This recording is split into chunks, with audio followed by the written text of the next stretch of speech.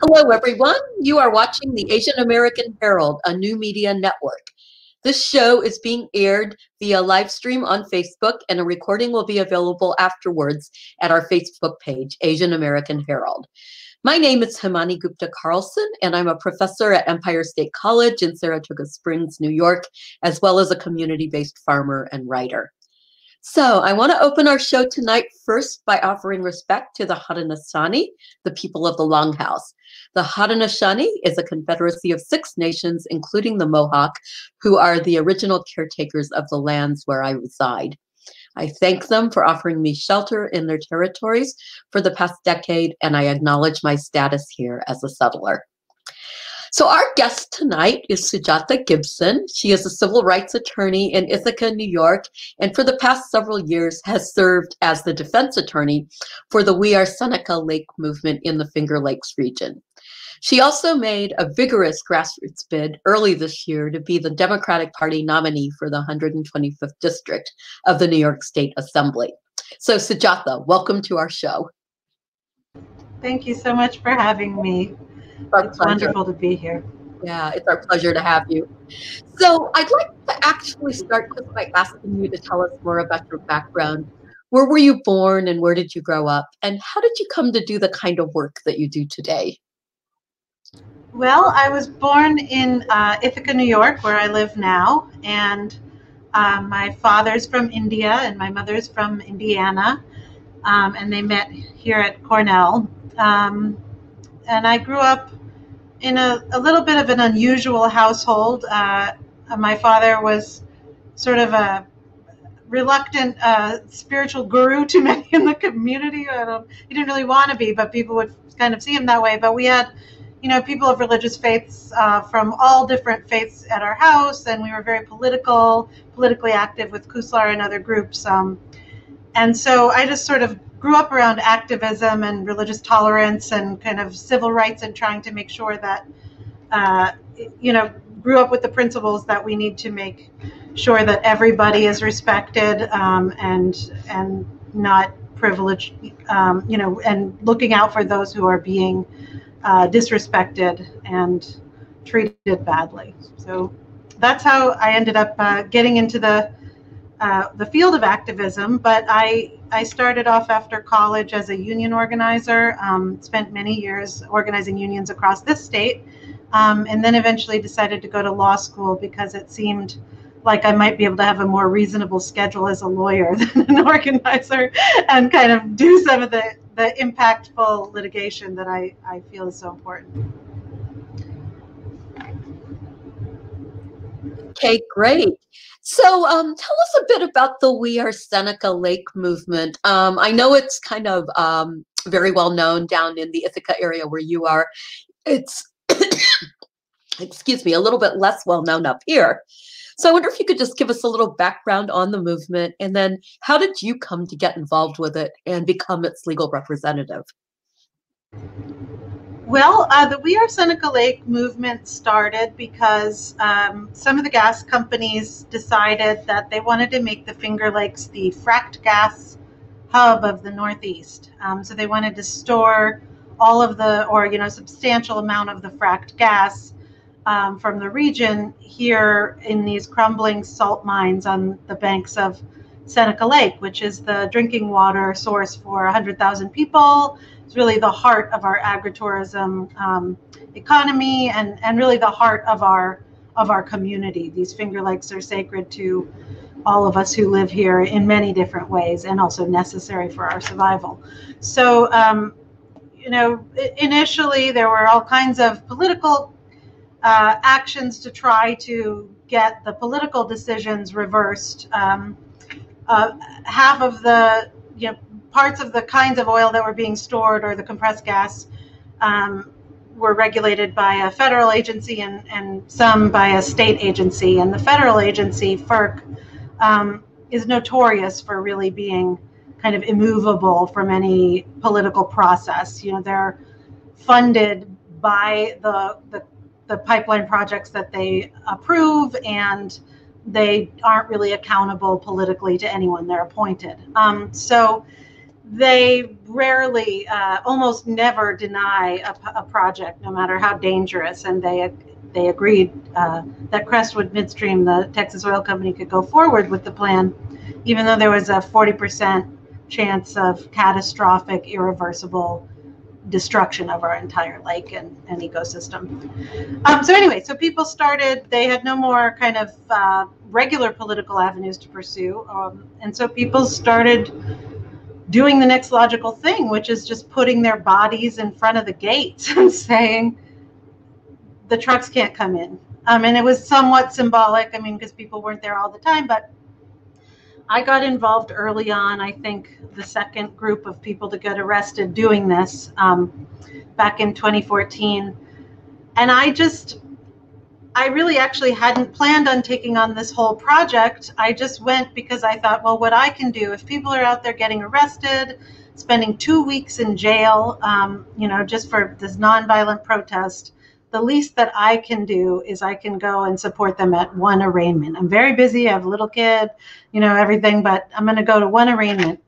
And so I went there. An arraignment is like a criminal proceeding, the first appearance in court. And I was shocked what I saw at this arraignment. It was in this little court, and all these nonviolent, peaceful protesters who had really not done much, if anything, and I didn't think were actually guilty, were being sent to jail for 2 weeks, which is on the equivalent of a traffic ticket. It was a violation level charge, which you never see people going to jail for unless it's like a plea deal where they've done something much worse and they pleaded the violation.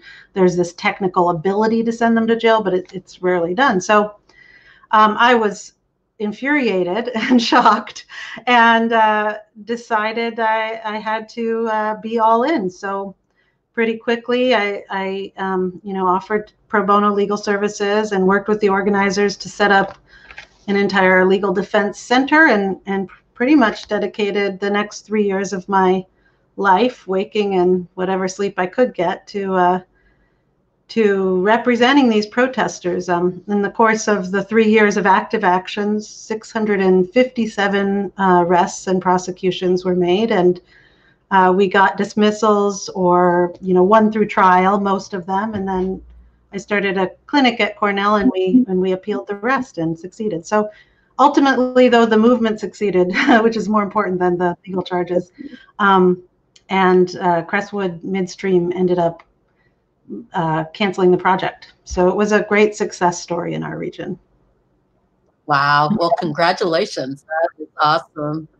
Listening to it, especially the idea of fracked gas being stored kind of in this very, very environmentally sensitive area, was really reminding me of other movements associated with water and other vital natural resources. And I couldn't help but keep thinking about the Dakota Pipeline Project.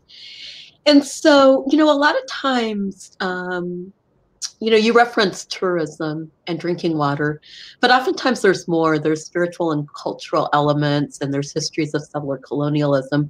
And I was wondering, to what extent are those elements present or were present in the movement? And how did you work to build bridges across those kinds of diverse interests? I think that is a vital question, and it's a little outside of the scope. As the lawyer for the movement, my job had to be sort of focused and reined in, and it's actually an interesting experience being a former political, union organizer and political activist. Now being a lawyer, it's a very different role. So my job is really not to dictate how the movement kind of organizes itself or even messages itself. To some extent I do, and the court proceedings definitely play a part in any civil disobedience movement.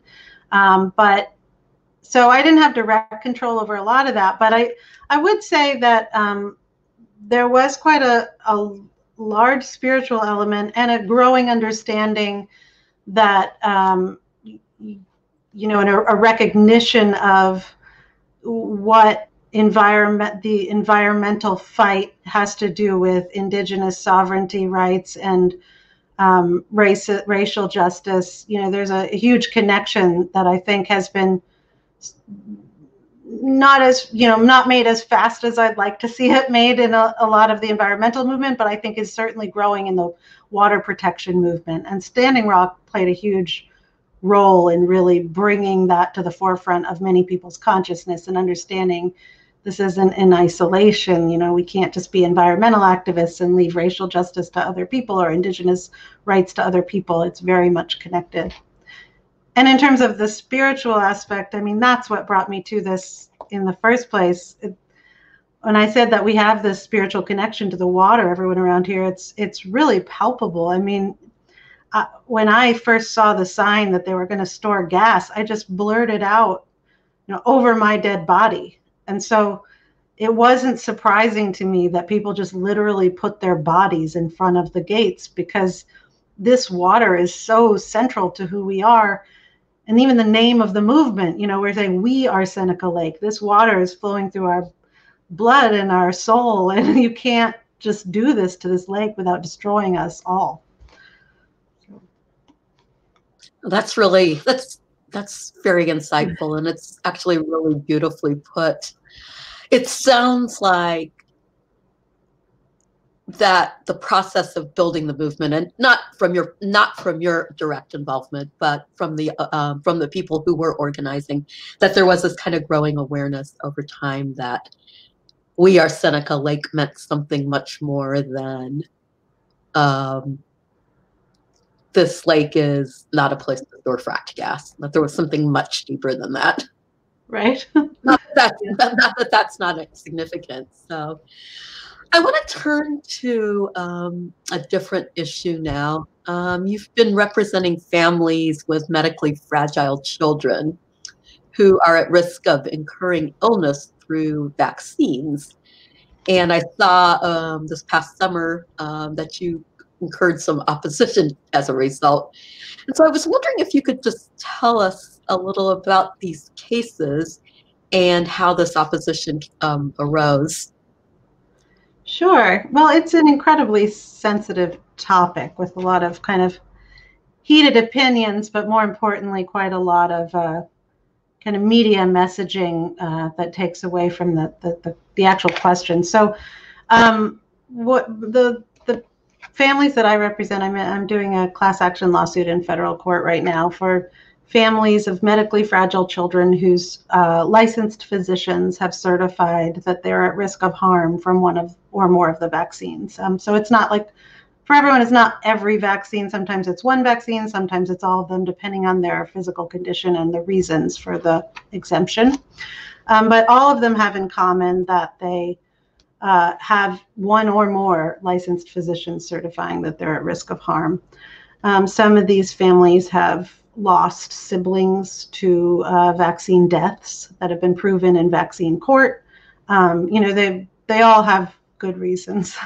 So, and that's not surprising. I mean, it's not really talked about a whole lot, but it's widely acknowledged by anyone who knows about vaccines that there are some people who they're not safe for. At least one or more might not be safe for. And so so last year the law, there were some changes in the law. The religious exemption to vaccines was removed. The medical exemption remained, but the Department of Health decided to put in place all these regulations which regulate it to the extent that it's really eviscerated for most people who need it. And so in the last year, hundreds of children have been kicked out of school, children who many of them have had medical exemptions for years. Many of them have 3 or more specialists saying this child is really in imminent danger of harm. And the way that the law is structured, school principals are given sole authority to overrule their treating physicians. So it's really a tragedy that has been unfolding. In fact, these children are not even allowed. There's kind of a misperception that they're not allowed in public school, but actually they're not allowed in any school, public or private. And they're also not even allowed to take online education or access entirely remote resources. It's very punitive. And it's been really very painful and shocking to see. I had no idea of the extent until I started working more in depth on this case. So that's the case. We're in federal court right now, but there's sort of a knee-jerk reaction, and I can understand it's a very difficult question to what extent,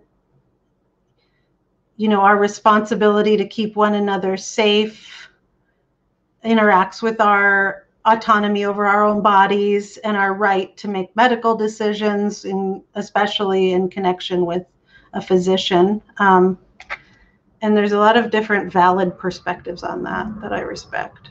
So. Yeah. Boy, that almost reminds me of the many, many contours of the pro-choice stance. Yeah, I mean, it gets so polarized in media and in politics, but there's actually so many nuances. There really are, and there's this sort of trend right now to just have this reflexive pro-vax or anti-vax stance, and I definitely caught a lot of that in the campaign. There's just sort of this reflexive idea that if you have any criticism or believe there's any need for reform in either vaccine policy or safety trials, that you are somehow anti-vaccine. And I think that there's a very different. I mean, first of all, I'm a human rights and civil rights attorney, so my stance is always going to be that these rights are really sacred and need to be protected, and that we need to work on the safety of the community through other means than violating fundamental human rights like informed consent. But any kind of discussion of any reform will often lead to just an accusation of being anti-vax. But I think over time people started to hear a little bit more of my message, which is that I'm not anti-vaccine. I'm just pro-vaccine choice and pro-vaccine reform and accountability of pharmaceutical companies. So. Yeah, and vaccines, obviously are on our minds quite a bit these days as the COVID-19 pandemic continues to rage. And there's been so many different efforts to develop a vaccine for the virus so that we can, stop kind of being isolated from each other and wearing masks in public and kind of try to return to those normal lives that we had back in January and February. But at the same time, I mean, there are so many questions about the speed at which the vaccines are being developed and the safety of them. And there's a lot of concern that a vaccine won't work, partly because people won't take it because they don't trust it. And so I'm wondering, from your perspective, what are the real questions what are the real questions that we should be asking about a coronavirus vaccine? Well, I think the first thing to note about all of the coronavirus vaccines that are in production right now is that all of them fall into the category of vaccines that are not designed or capable of providing what's called sterilizing immunity. They can only provide personal protection. So it's actually not really discussed a lot. I mean, each vaccine really needs to be discussed individually, but there are some vaccines, like the measles vaccine, which can stop you from having personal symptoms, but can also, the design of it is to stop you from transmitting it to other people, replicating it and transmitting it to other people. But many of the vaccines on the mandatory schedule and all of the coronavirus vaccines in development at best can stop you from experiencing the full range of symptoms from coronavirus, but you will still replicate it and asymptomatically transmit it. So I think I'm very alarmed at this sort of sloppy discussion about this in the media, and even by some public health officials who have acknowledged this in writing, that they know that these vaccines are not going to be able to stop asymptomatic transmission, but they're kind of hyping it up with the same herd immunity idea as measles, which actually that vaccine can provide herd immunity. So but they're saying, it would be irresponsible if anyone opts out. What if people don't take it? Then it won't work for everyone unless everyone takes it. Well, that's not how this one works. So I think we need to be very skeptical and very careful about any push for a mandate on the grounds of herd immunity for this vaccine. But also, I'm extremely alarmed about the speed with which they're developing this. Vaccine regulations, safety testing is already an area of great concern for me, which is why I say, I care about vaccine reform. I'm not anti-vax, but they have very little checks and balances, the pharmaceutical industry as it is. This one is even getting to do less. But normally, vaccines are the only pharmaceutical product that you don't have to do double-blind placebo testing on them at all. And most of them have never been tested against a placebo, an inert placebo, or have had randomized testing. You don't have to follow up really in any capacity. You don't need to there's just a variety of things that they're not required to do. So you can really speed them through very fast. They're not even subjected to, some of the modern safety testing that we could be looking for, like animal viruses that hitch a ride, which often happens with vaccines, and other kind of basic things that we could be doing to make them safer. They're not required to do that. And then on top of that, there's no kind of financial check and balance as there is in other contexts. So for most pharmaceutical products, the way that we find out that they're dangerous is that there's a lawsuit and the pharmaceutical industry gets sued and they have to give discovery. And that's where you find the things like Merck covering up Vioxx known dangers and, knowing that it was killing people and saying nothing. We did this through, plaintiffs' attorneys' bars, but you can't sue pharmaceutical companies for vaccine injury. Reagan made a law in 1986. Well, he signed the law in 1986 that took all liability away from them. So now you can't even sue them at all. You have to go to a special vaccine court where you can't get any discovery. So all those memos we get in the Vioxx cases and the other cases that show that the pharmaceutical companies knew it was dangerous and didn't fix it, you can't get that in vaccine litigation. You can't get any discovery. There's hearsay. And if you win, then the government pays the payout instead of the pharmaceutical company. So they have no financial stake in making vaccines safer. So I think that we really need to pay attention to those problems, as well as other problems like direct financial conflicts of interest with the regulatory agencies that are overseeing vaccines.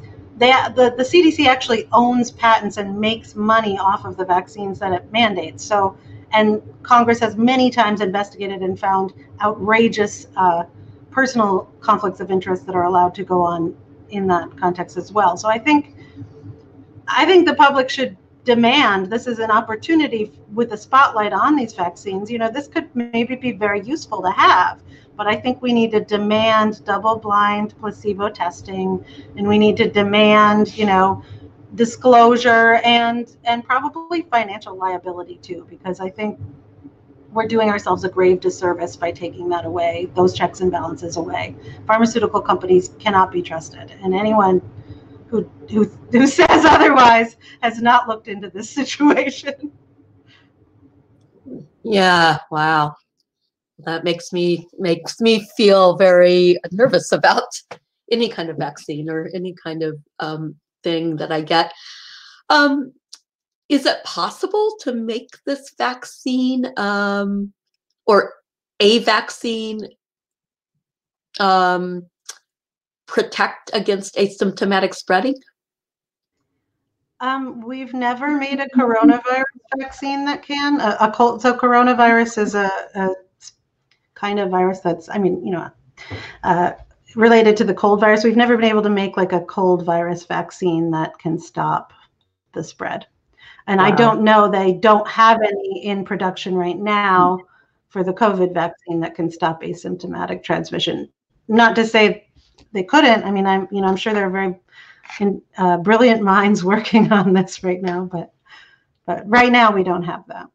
Wow. So we would be essentially taking a vaccine that would allow us to feel relatively well, even if we're carrying the virus, but in order to protect the greater good, we would still be wearing masks and practicing social distancing. Maybe, but maybe maybe people wouldn't even bother with it then, because they would think, because there's not a lot of public education about vaccines, and that's sort of intentional on the part of pharmaceutical companies and captured regulatory agencies dealing with public health. They don't really talk about the differences. I mean, they acknowledge it. It's not like it's controversial science that certain vaccines can't provide protection from asymptomatic spread, but it's not talked about, and it's not talked about in the media. So I think for the general public, they will think that they are protecting other people by taking the COVID vaccine. And I don't think that there's going to be a major effort to disabuse them of that notion. Wow.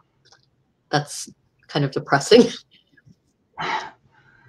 So, well, I mean, yeah, I think just to quickly, if anyone's interested in this topic, there's a fascinating book written by Debbie Bookchin and Jim Schumacher, who are both celebrated journalists.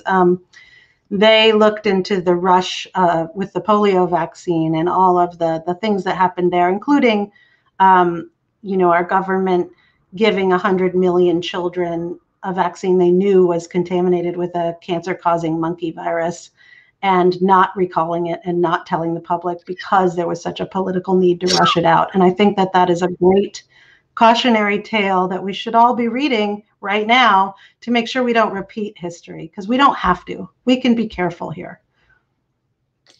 Yeah, excellent. What is the title of the book? It is called The Virus and the Vaccine, and then there's a colon and a lot of other sentences beyond it, but it's The Virus and the Vaccine, and it's by Debbie Bookchin and James Schumacher. Okay, so keep that. Kind of arose out of a... I'll add that to the reading list. I've just recently got the Audible app, and so I've been listening to books as I drive, and it's really nice. Yeah. Anyway, I would like to, we've got a few more minutes left, and I would actually like to just segue a little bit into electoral politics. We're really we're wrapping up a very different and a very controversial presidential election year. And, over the past week, our show has actually hosted several candidates who were Asian American who were running for office for the first time in various local levels. A couple state assembly candidates, including you, and then a city council member in Austin, Texas. And so anyway, I got very interested in their lives and their campaigns. And as I've been scouring the internet looking for local election results, I'm kind of sad to find that they all lost. And, you also lost when you made your bid for office. And, I understand that first-time candidates have a really hard time, especially going up against incumbents. But I'm wondering, what does it take to get more progressive Asian Americans into elected office? Well, I wish I had the magic answer, but I did learn a lot from my run and from losing, and a lot of politics is done in the years before you actually announce a run, which I didn't know and hadn't been working on. But there's all kinds of, I work with a lot of activists and I know a lot of people, but there are coalitions that have relationships with one another and power, kind of levers of power, that even if you're not going to be part of that, I'm a little bit of an anti-establishment candidate, so to some extent I'm never going to be embraced by those levers of power, but and also, there are kind of racial elements to that would make it harder. But there are things that I could have done to know about that and be ready to hit the ground running with coalitions that would be kind of organized enough to combat that. So I think that's a vague political statement maybe, but I think that we just have to keep running and we have to keep connected, help I think a great thing to do is to help on other campaigns to really get a sense for, the community and the in the place that you're going to be running and who the different people are and build relationships. I think that's really important. And also just, helping one another to run. I think the more that we can sort of support one another as candidates of color and progressive candidates or whatever you want to call it. I don't love the word progressive, but I think the better chance we stand if we kind of stand with each other. Is there any kind of coalition of such candidates? Any kind of, I don't know, like effort to, sort of, I think about all these different groups that have organized to get females to run for office, and usually white women. But I wonder for people of color, what if there is any kind of organized group, grassroots type organized group? Well, that may exist in various places, but I think that substantially more efforts could be useful in that direction. I know that where I am in my region, we have efforts to train and run women candidates, but not to foster and support candidates of color. So I do think that is a crucial next step here. And maybe that already exists in many other places, but I think really setting up a dedicated coalition to support, draw out, and foster leadership among people of color in the community would be very well a very good use of our resources. Yeah, I'd love to see that happen. Lots of things are going through my mind right now, and I should stick to the topics because we are running out of time. So we can't really talk about a winner of the presidential election because we don't have one yet. So I'm just kind of wondering if we could close with a little bit of imagination on your end. If we wake up to 4 more years of Trump next week, what do we face as a nation? And what do we face if we wake up to a Biden presidency? I think either way we wake up, we have substantial work to do to combat the deep divisions and distrust that have fomented. But there would be a big difference. I mean, in terms of the laws, to be honest, I'm not